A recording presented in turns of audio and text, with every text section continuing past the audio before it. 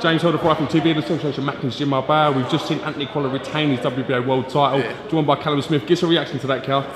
Very good win. I don't think many people fancied him, and you get a lot now saying, oh, they picked him to win, but beforehand I don't think deep down many few people thought he'd win it. Everyone built Barroso up as this big wrecking machine, and I think it just shows, credit to Anthony Crolla.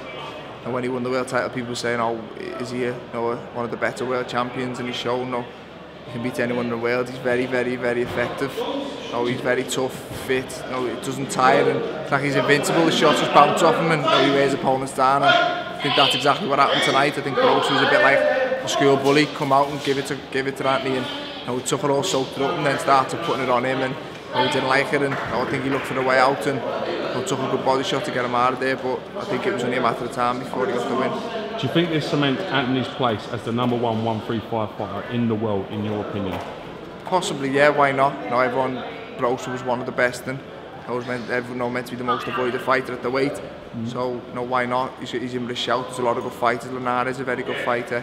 You've got Terry Flanagan, who's the WBO world champion, but if Anthony went into a fight with any of them now, I'd pick Anthony to win, so why not? Well, he could be the best lightweight in the world, but hopefully we'll find out in the next year or so, and hopefully the big fights can happen. I think he deserves them.